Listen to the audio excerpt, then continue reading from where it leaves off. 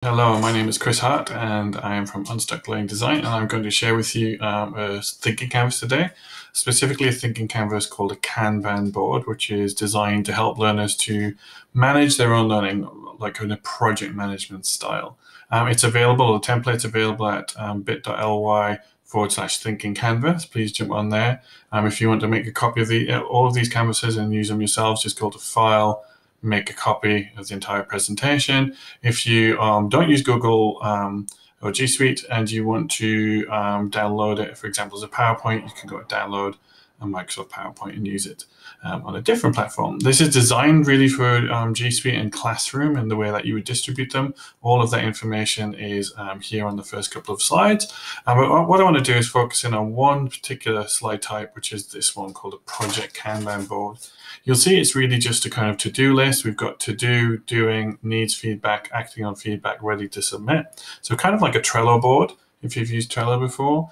Here, as a teacher, I might actually put the task chunks down for students, so they may have a certain number of things to work on a project or over a period of time, especially in distance learning. Obviously, this is a really useful tool for you to keep track on students' learning, as well as to help them to manage it themselves. So these task chunks you could pre-fill, or you could work with students to say, well, what are the important tasks for you, and get them to create multiple task chunks themselves. Obviously, you could have maybe only 3 or 4 for younger students, or you may go up to, I'm going to actually show you an example with 10 for a big project. So let me show you that example now.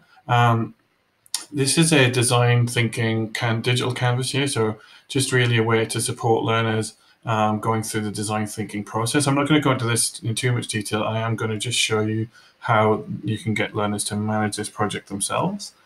So on the Kanban board for students here, I've actually pre-filled all of the tasks and numbered them, and they're all in the to-do column right now. But if, for example, I've got students working on their challenge statement, they're kind of going doing, you'll notice that here there is a little hyperlink, and all I've done is highlighted the text, inserted a link, which is Control K or insert link, and then I've linked it to a slide in this presentation. So what I've done is linked this one to the challenge statement slide, which is slide 4 down here. So it's just literally the next slide. But it just helps students to know exactly where they're supposed to be going. So maybe they complete their challenge statement and then they want some feedback. So they can then drag this post-it note, if they've got better dragging skills than me, drag this post-it note along into needs feedback. And one of the beautiful things which I love about using G Suite is that I can actually insert a comment. So insert comment, and over here I can actually ask my teacher to give me some feedback and have a look at this. So I can put in plus, and then if I get my, this is actually my wife, if I get her to, if I use plus and then her email address, that's going to flag up to her, can you give me some feedback, please? So that would go, that comment would actually trigger an email and send an email to her saying that, with a link back to this board saying I want some feedback on it. I'm not going to do that because she's sick of getting those emails. Once I've got that feedback, I might act on it, and then, yeah, I'm ready to submit. And you can see how you would start kind of managing your learning or getting your students to manage their learning by dragging the cards around. So you can see what they're up to, what they haven't done yet, what they're waiting for feedback on, etc., etc. I hope that's useful. Just a quick reminder, in order to get access to the template boards, of which there's Kanban board, but there are tons of other stuff like Googleable and ungoogleable questions, hexagonal thinking, Venn diagrams, drag and drop, etc., etc.